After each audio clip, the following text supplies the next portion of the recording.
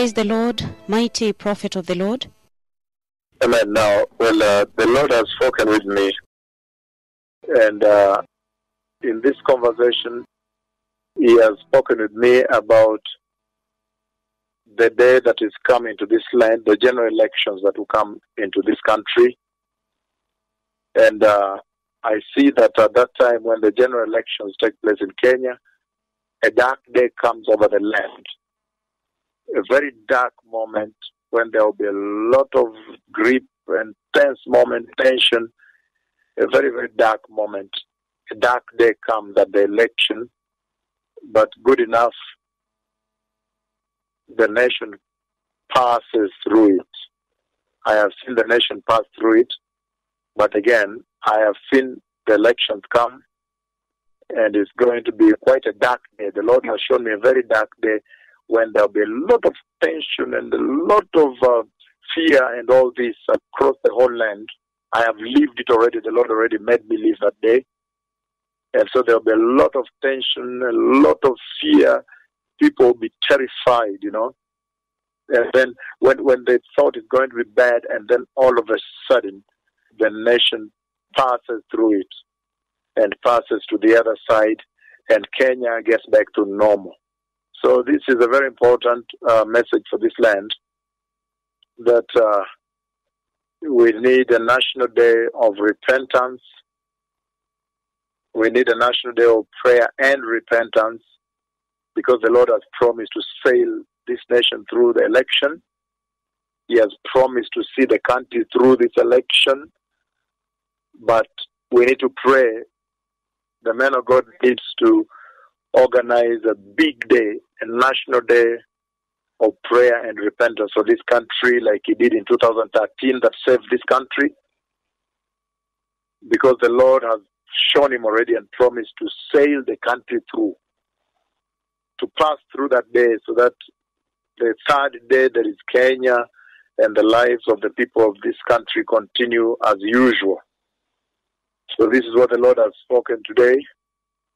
He has said that there is need for prayer in this land because of the coming elections, that everything may sail through, that Jehovah may sail the country through onto the other side of the general elections. So there will be need for mobilization for a national day of repentance, when Kenyans go before the Lord and repent and reconcile themselves with the Lord. Because if the Lord does not watch a nation, all the watchmen wait in vain. They watch in vain. Kenya has a creator. His name is Jehovah that sent me, and he has promised to sail the country through. So that is a good piece of news for this country, and he's asking that the church repent, the church turn away from immorality, the gospel of prosperity and money and lies, false prophets, the gospel that is tolerant to sin, the Christianity that is casual. You see the way the Kenyan Christians live, except for those in this ministry.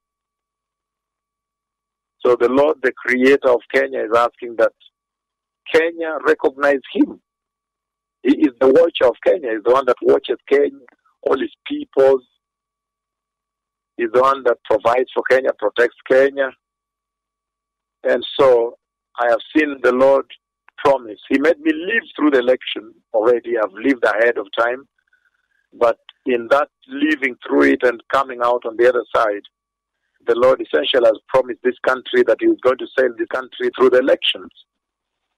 However tense it will be, but he is going to be faithful to this country. So I think that should draw the people of Kenya closer to Jesus. I am not talking of any other God except our Lord Jesus, Redeemer, that he may be able to redeem this country, and he may be able to come through with his promise. The Messiah is coming, beloved people. Let us keep our eyes on the coming of the Messiah. All these things on the earth always come and go, but the kingdom of heaven will last forever. And those that will use this time to prepare for that glorious kingdom, they'll be the most blessed people on the face of the earth. Let us return to holiness. Let us have zero tolerance to sin. Let us fulfill the commandment Jesus gave, love one another even as I have loved you, even as your Father has loved you and sent me. That's what the Lord said. So let the people in Kenya know that the Lord has promised to save them through the elections. That's a good hope. It's a good piece of news for this land. It should be a message that should draw all Kenyans to the Lord. At this point in time, at this moment in time, at this point, all Kenyans should use this now to draw closer to Jesus and closer to the Lord, because He is our Redeemer. May the Lord bless you. May the Lord bless this nation. The Messiah is coming. Shalom.